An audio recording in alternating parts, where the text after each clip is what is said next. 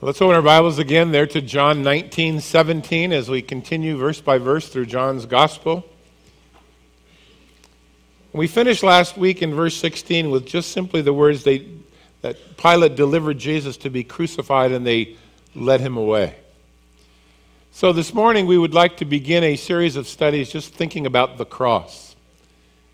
We are told in Matthew that as Jesus was led away, right before Pilate's soldiers again took and they further abused the Lord, and that it was 6 o'clock in the morning and he would be crucified at 9, so 3 hours somehow pass by all of those things. But now we come to this epic event, holy ground, I think, the crucifixion of our Lord, the place of where we are redeemed from our sins by God's plan.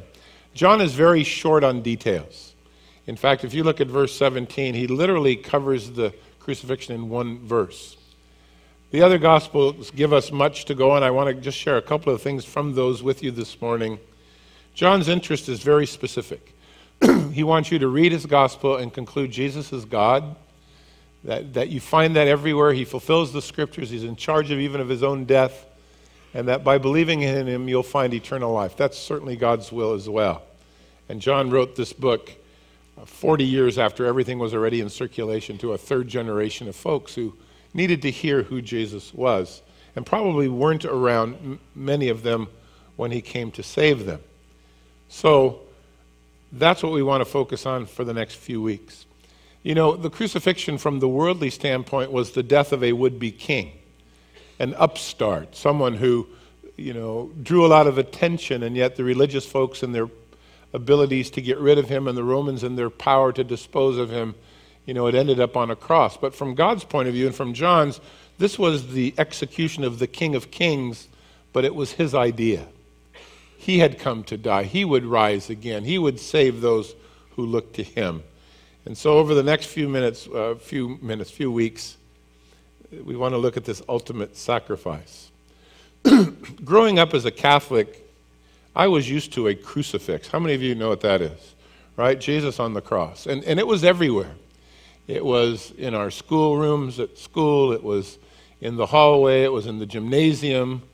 Over my bed, as long as I can remember living at home, there was a crucifix. And my mom would often point to it and said, "Now, you see, God loves you." And I would kind of look and go, "I don't get it. I don't get it." But it was everywhere around me. And even in the culture today, I was thinking about the last week or so, you see crosses everywhere, from cathedrals to cemeteries. You find them on tattoos and jewelry hanging around people's necks. It is pretty much a symbol of what Jesus came to do. But because of the familiarity in so many ways and the lack of understanding, it certainly loses its impact. Right? I mean, people will wear it and they have no clue. That just looks good with this outfit. Really? You don't wear an electric chair, but yet that's what it stood for, a death. So I want to be sure that at least going in that we don't approach, what we're going to study and miss the purpose of it as well, because unfortunately we're around it all the time as Christians. We have communion and we talk about Jesus' death, and we open the Bible and we talk about him being born to die. Whether it's Christmas or Easter, there's always a cross. And it's real easy for it to just kind of get dull. But if you read these accounts and think to yourself, this was done for me. If no one else had believed but you, the Lord would have done this for you. It's personal. Then I think that you walk away not only appreciative of what the Lord has done for you, which is why we have communion, to remind us constantly, but I think you'll be more than willing to risk a little flack to share with others who he is. I told you a story a few years ago, but it bears repeating, at least in this context, of a fellow that I'd read about who lived on a farm in the middle of nowhere, really, and he had a dirt road go by his house. And so his 8-year-old boy was playing on his bike one day when a guy recklessly driving down the road hit and killed his son. And it devastated his father. He had 2 boys. One was 12, one was 8, and this boy was instantly killed. And so the next day when the 12-year-old boy came out to the barn to go to work, he found the mangled bike of his 8-year-old brother hanging on the barn door. And he said, "Dad, what's this doing here?" He said, "I never want to forget your brother." And he said, "To this day, I never have. I cry every day when I walk out here." That wouldn't be such a bad response from you and I when we get to Calvary. I know it's really easy to just go, "Yeah, I read it all the time." But it's more than that, isn't it? I think it was Oswald Chambers who wrote, "Heaven is interested in the cross. Hell is terrified by it. Only man is able to more or less ignore it altogether."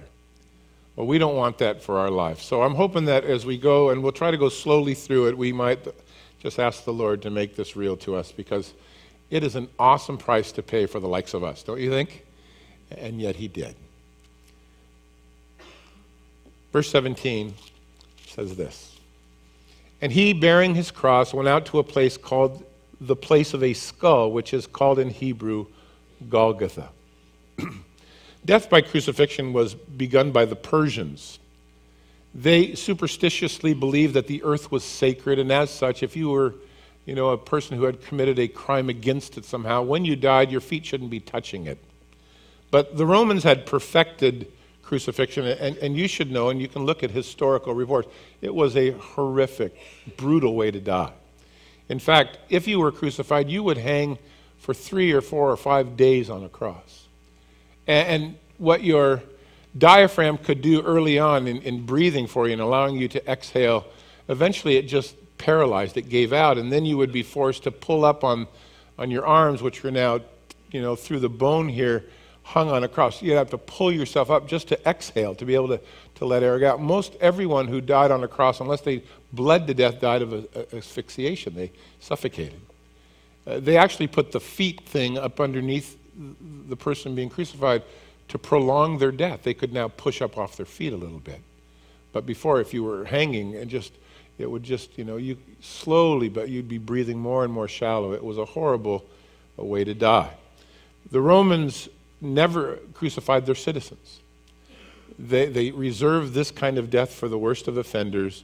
And they really had, historically, 2 ways to crucify people. On a vertical stake, it was called a crux simplex. It was, hands overhead, nailed to this one beam, and then your feet on the other. And then, as they became more sophisticated, they started to put a vertical stake across. It would keep people alive a little longer. It was called the patibulum. It was, a cross beam. It weighed 75 or maybe 100 pounds.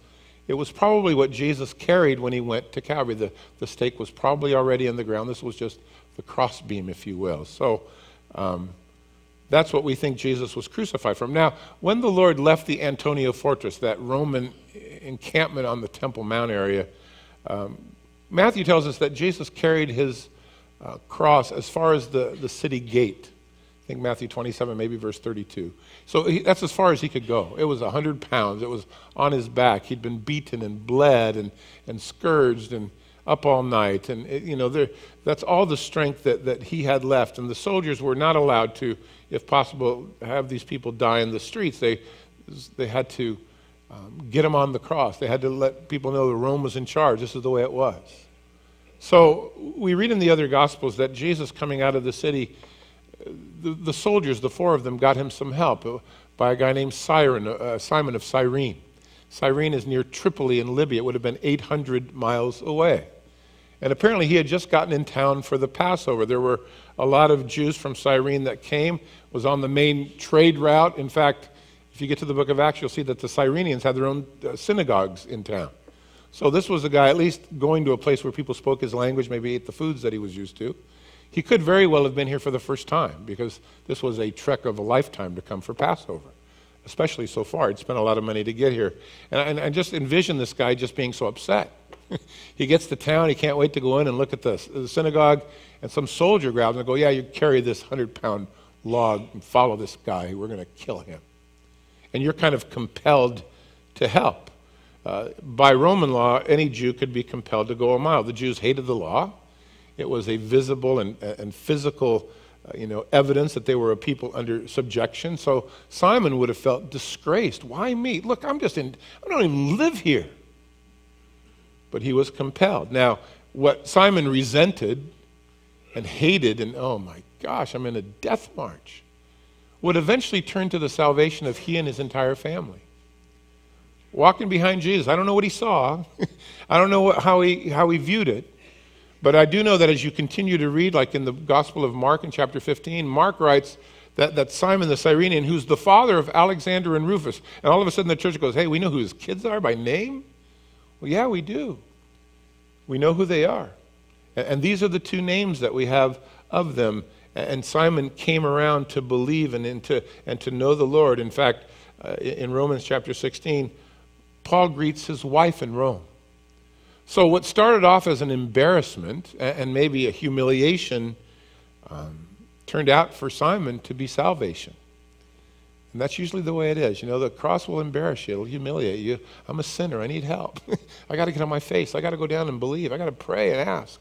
But ultimately, God then gives life. In fact, if you go to Acts chapter 11, 12, and 13, but especially 11 and 13, I think, you will find a bunch of Cyrenian saints on the leadership group of the church at Antioch that began to send people out into the mission field, beginning with Paul and Barnabas. So God had a great work amongst these folks, Simon being one of them. But he's one of the fellows that John just sends us to the cross. But they're one of the fellows that we are told about that was faced with the cross of Jesus and came to know him. And I want to give you three things to think about: the cross, the company, and the coronation. If you can remember those three words. And I think that you should take this message and take notes and share it with your friends, because it involves everything: the cross and believing in Jesus being God. It's pretty simple, pretty straightforward. So Simon, who had gone on a religious pilgrimage, came out of it being sold out to Jesus. And God will use any situation to draw you to himself, that I'm sure of. Now, we read that Jesus bore his cross here, or went out bearing his cross, present tense. You know, the Roman practice of crucifixion meant that they would take the prisoner through as many streets of the city as possible to expose what could happen to you if you began to rub Rome the wrong way. So this was more than just killing a guy for what they believed was a capital offense. This was propaganda to say we are in control here completely. And when that processional was finished, they would usually crucify criminals in the most conspicuous place as a deterrent. In fact, we will read in verse 20 that many of the Jews read the title over Jesus' cross because he was put in a very conspicuous place. Now, we are told usually it was up on the hill. It doesn't have to be, can be right on the crossroads as well. It was usually in the place the most people saw it for the exact same purpose. But he was taken through the streets, and it was extremely crowded, hundreds of thousands of people in town because of the Passover. We are also told, not by John but by Luke, that as he went there was a large crowd that followed him, that loved him, weeping, and especially the ladies of Jerusalem who just had come to know him, had ministered to him, and they were just weeping as he went. And I don't think this processional was quick. It would have been a very difficult road to follow.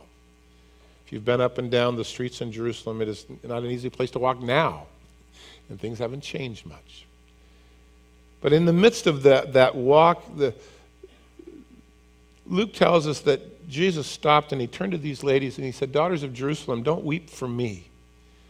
Weep for yourself. Weep for your children. The days are coming when they're going to say to you, 'Blessed are those who have not borne children and whose breasts have not nursed them.' On that day when they will begin to cry out to the mountains, 'Fall upon us and cover us.'" And then Jesus said, "Look what they're doing in the green wood. What will they do in the dry?" In other words, I'm with them and look how they're responding. What happens when I'm gone? And the Lord spoke about this coming slaughter. In fact, this coming time when there would be a tremendous overflow and overthrow in the city. Don't cry for me. My future is bright, but it isn't so bright for my people. They've set me aside. They've decided that this is the road that they should go. 40 years later, less than 40 years, the Roman 10th Legion under Titus will roll into Jerusalem, and literally hundreds of thousands of people will be massacred. And the Jews will run in every direction and lose their homeland until 1948. It was an unbelievable slaughter. Jesus wept over the city the week before. If you would have just known in your day that I would have gathered you as a hen would gather her chicks, but you would not. And now you look forward to this destruction. And it was really the judgment of God that would fall upon the nation. In fact, Josephus, the Jewish historian, in his Jewish Wars books, and you can get them. They're not so easy to read, but it's there. In books 5 and 6 record the gory details. So Jesus talked about this national calamity to come when they would cry out, "Oh, may the mountains hide us and the hills cover us." Now, if you know your Bible, back in the book of Hosea chapter 10, written about 740 BC, the people that were facing an Assyrian overthrow cried out those very same things. They were being judged by God after years of being told to repent and turn back to the Lord, and they had not. But there's another time that we'll read of it, not just here, where Jesus said, you're on the precipice again of judgment because you've set me aside, but in the book of Revelation in chapter 6, when the church is taken out and the wrath of God begins to fall. You'll read in Revelation chapter 6, verses 16 and 17, that the people begin to cry out on the earth to the rocks and to the mountains, fall on us, hide us from the face of him who sits upon the throne, the wrath of the Lamb, for the day of his great wrath has come, who's able to stand? And so Jesus takes, on the way to the cross, a very well-known, if you will, prophecy, and he applies it for the second time to a nation that's turning away from him, and will yet apply it to a world that wants nothing to do with him. All the while headed for the cross to save us. It's a good thing we've been delivered from his wrath, isn't it? I think it's, what is the passage? 1 Thessalonians 5:8. We've been delivered from the wrath of God. He didn't appoint us to wrath, but to obtain salvation. Well, John tells us that they finally came to the place of crucifixion, the place of a skull. In Hebrew, it is called Golgotha. But skulls are pretty ugly, aren't they? I mean, everybody uses them to speak about death. Or by the way, the number one tattoo, skulls. If you get a skull, you go, hey, look at my unique skull. It's not very unique. Everybody's got one. But Golgotha is a Hebrew word for an Aramaic word that just means skull. In Latin, they called it Calvarium. In Greek, they call it cranion. I think we get the picture, right? Today, Calvary for us represents that place where Jesus came to give his life for the sins of the world and for us. If you go to Israel today, we take our group there. For already several hundred years in the rock formation near the base of Mount Calvary, there is a distinct vision and view of a skull. But whether it was named for that or not is hard to tell. It was definitely named for the place of death. Now, you might remember back in Genesis chapter 22 that Abraham was a man of 100 years old, and actually 125 almost. His son was 25 years old when God had not spoken to him since he was born, his son Isaac. And the Lord one day woke him up and said, hey, why don't you take your son Isaac to a mountain that I will show you, and I want you to offer him to me as a sacrifice. And Abraham, with 125 years of faith experience, didn't hesitate. He had a promise from God that through this son, he would have children and heirs and grandchildren and a nation, and his boy wasn't even married. And the New Testament mentions that Abraham's action was of faith. He believed, and without a doubt, that God could raise the dead rather than fail a promise. So he took this boy, packed up the bags, got on the donkeys, and took the servants, and off they went. And for 3 days, Abraham viewed his boy as dead. His only son is what the Lord called him. By the time that they got to Mount Moriah, which is the mountain upon which Calvary has its highest shoulder, Isaac, not a dumb kid, went, I see fire, I see wood, I see no sacrifice. What's going on here? To which his dad replied, yeah, I was meaning to get to that. No, what he said was this, Lord, son, the Lord will provide himself a sacrifice. And you know the story, how at the very last moment, with a knife raised over his son lying upon the place of offering, it was the angel of the Lord who cried out, Abraham, Abraham, twice, yes, Lord, here I am. He said, don't lay your hand on the lad or do anything to him. I know that you fear God. You haven't withheld your son, your only son, from me. And turning around, he found this ram in the thicket. And Abraham called the name of this Mount Moriah area, the Lord will provide, Jehovah Jireh. God will provide. Years later, David would be on this very spot when he would be facing the wrath of God for numbering the people. And he wanted to build a place of worship and a place of sacrifice to turn God's judgment away. And he bought the threshing floor of a fella. The fellow said, just take it. We don't want to die. David goes, I can't give God what doesn't cost me anything. Paid full price, and he built the altar, and the plague was stayed. It was the same spot. Years later, David's son Solomon came to build the temple, built it on the same spot.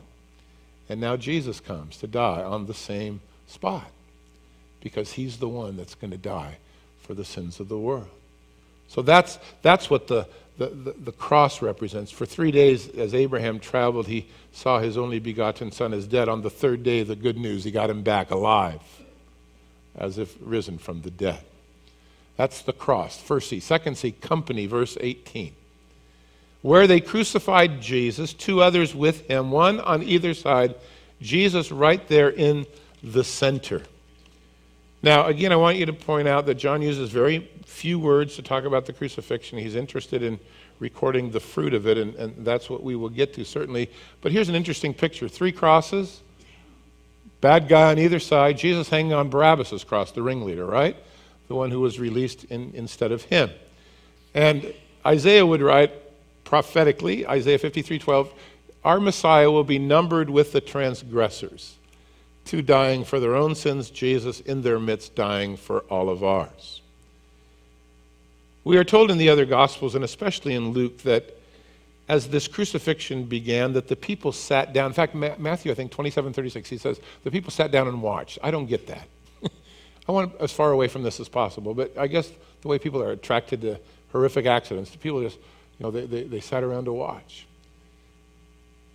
As the crucifixion was taking place, everyone came by to taunt Jesus. The crowds did. If you're the Son of God, come down from there. We'll believe you.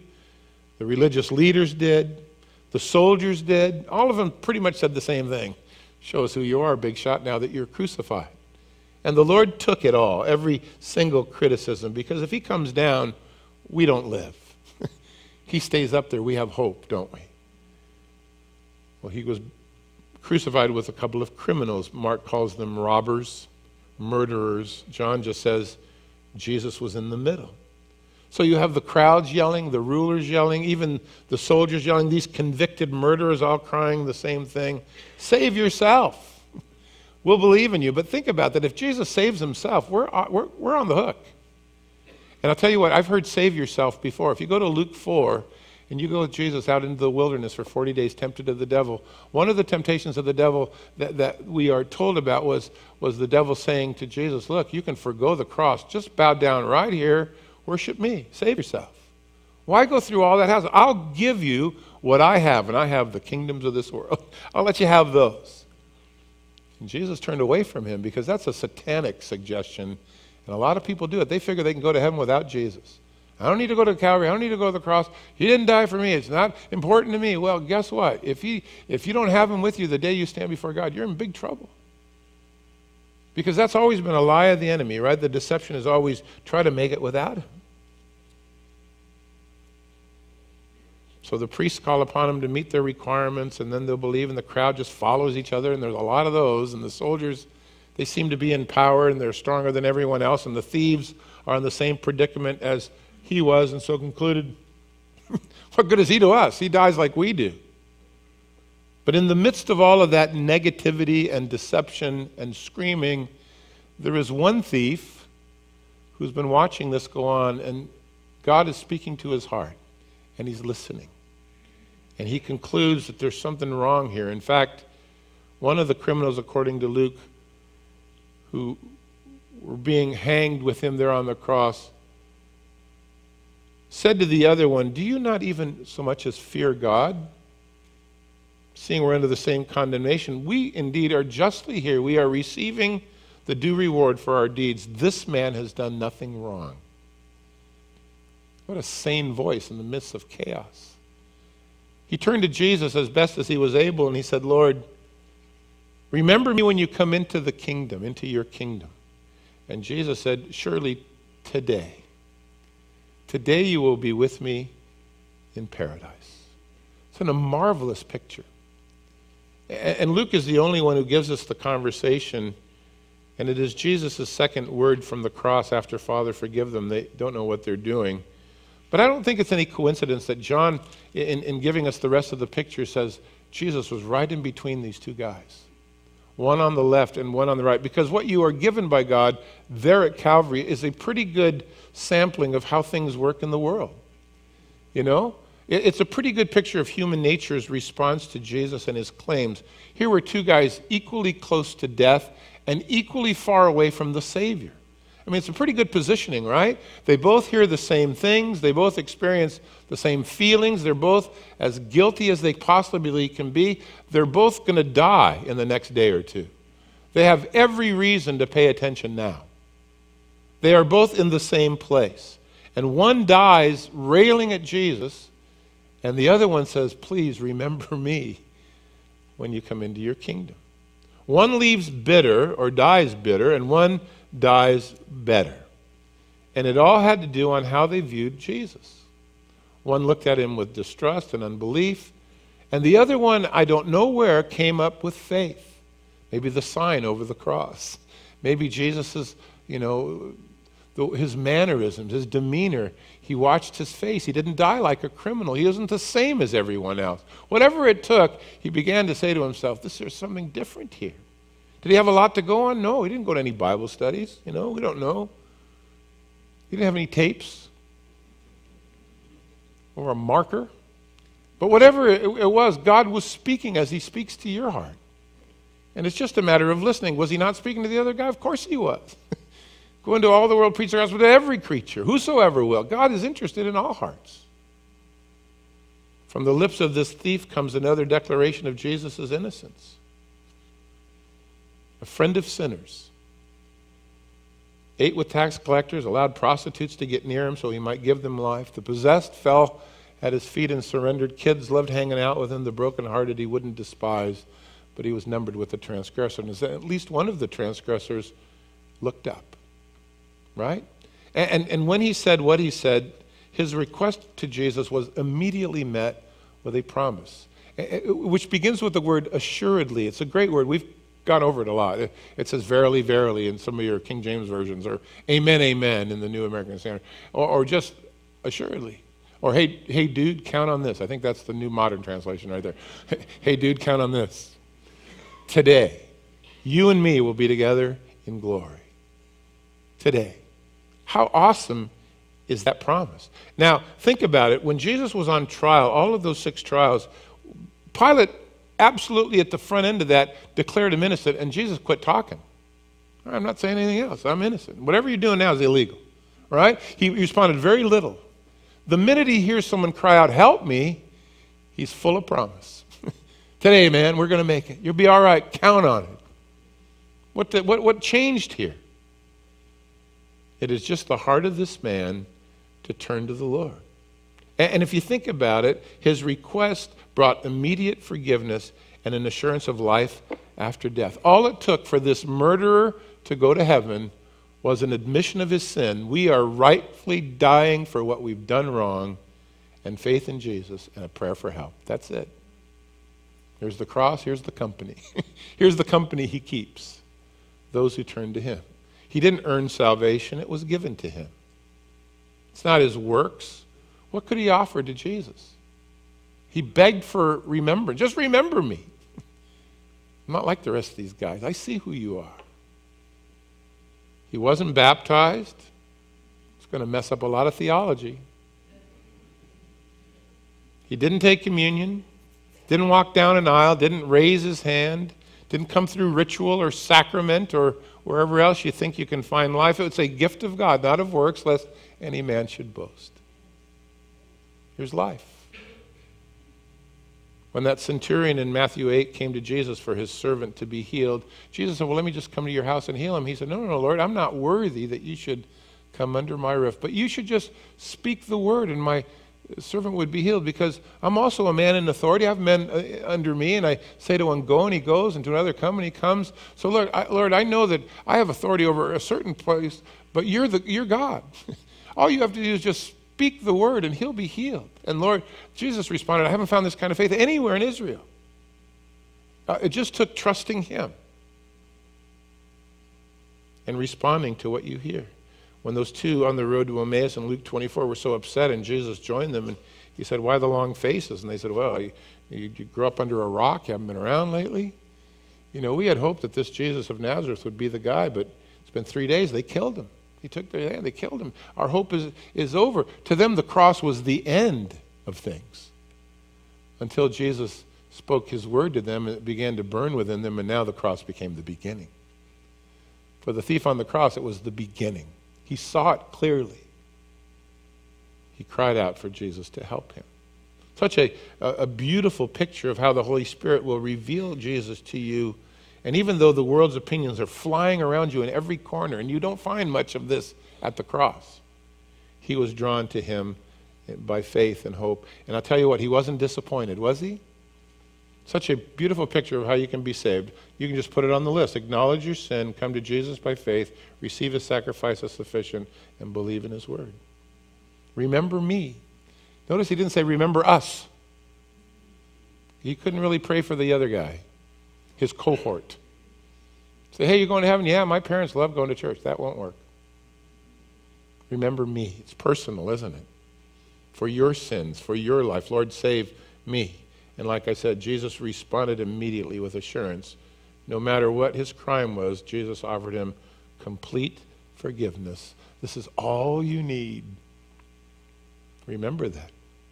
For me, just reading it, I see it as a taste of Jesus, or for Jesus, of what his death would accomplish. It's almost like drinking a cup of joy before you drink the cup of bitterness, you know? In a couple of hours at noon, darkness was going to fill the sky. And the Father was going to turn his back on his Son as Jesus became sin for us. That was the payment, isn't it? Separation of sin. And Jesus will cry out, my God, why have you forsaken me? But before that happens, here's one thief over on this side who's coming in. And I think it was a wonderful encouragement to the Lord that you know, he saw the one come. Deathbed conversions are rare in the Bible. There's a few of them. Don't give up praying for the lost, because an hour earlier, this guy was heading in the wrong direction. Don't you give up. My mom got saved 6 days before she died. Now, she said she was saved for years, but the only person who believed it was her. None of us did. But right before she died, the things that she said and shared would lead everyone to believe she meant what she said. So, here's his company. Well, finally, I know we're running late here. The coronation, verse 19, Pilate writes a title and he puts it on the cross. And the title says, Jesus of Nazareth, King of the Jews. Many of the Jews rating this title because he was put in a very public place. It was written in Hebrew and Greek and in Latin. The chief priest complained to Pilate, hey, he's not the King of the Jews. He just said he was. Pilate said, well, it's too late. And finally, we find Pilate putting his foot down, way too little too late. But nonetheless, he declared the very thing that we have to end with, that Jesus is king. If Pilate wanted to annoy the leaders, he couldn't have picked a better way. 3 languages, hundreds of thousands of people in town, everyone reading, he's the King of the Jews. How do you get saved? Jesus got to be your king. In fact, in Revelation, it's an R word, Revelation chapter 17 and I think 19:16, it says, when the Lord comes back, they will declare, here's the King of Kings and the Lord of Lords. So one day every knee's going to bow and they're going to sing that song. The smart move is to do so before the Lord returns, because then you can be saved. It's a pretty heavy-duty thought, isn't it? Father, we thank you this morning as we sit together that you went to the cross to win a company of believers by declaring that you are our King. And this morning as we sit together, may it not be lost on us that this was a huge sacrifice that you made, and it was done on our behalf, for our sake, because we needed help and because you loved us so. And with all of the different parts of the big picture, Lord, that you might drive home in our hearts that we are worth something. Look what you paid for us. If value is based upon what someone was willing to pay, if the marketplace determines value, then we are as valuable as the death of your Son. And we're just amazed that you would do that for us. I'll say this to you this morning. If you want to have life, you're going to have to go to Jesus. You're going to have to confess your sin, acknowledge his goodness, allow him to be your Lord. In that moment, at that time, God will come and by his Spirit dwell in your heart and assure you of your relationship and your stand with him. He will say what he said to the thief on the cross, today you'll be saved. In the moment you cry, he'll answer. John says in chapter 6, he'll in no wise turn you out. You know the old argument, well, I've done so many rotten things. Yeah, so had this guy. And the lie from everyone else, hey, just forsake the cross and we'll believe you. No, it's the only way that man could be saved. If the cross and Jesus' death doesn't figure into your salvation, you're not saved. Because there's no other way. This morning you can come and pray with one of the pastors. We'd love to pray with you. Invite Jesus into your heart. Maybe you've been gone from the Lord forever. You need to just come back and walk with him. And today of all days, he brings you to church to have you consider how much he was willing to pay. Come this morning. Come and receive life freely given to you, but at a great cost to him. And don't forget the cross. Shall we stand?